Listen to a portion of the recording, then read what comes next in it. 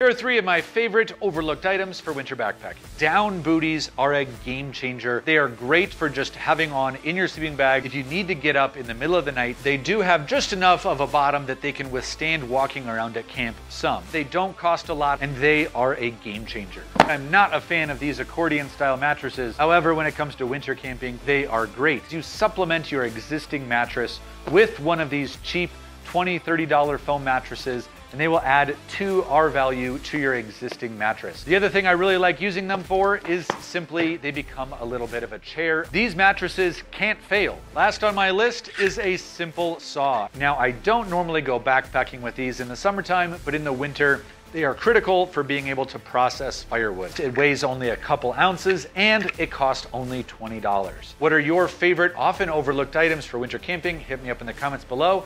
Make sure that you're subscribed over here at Backpacking TV.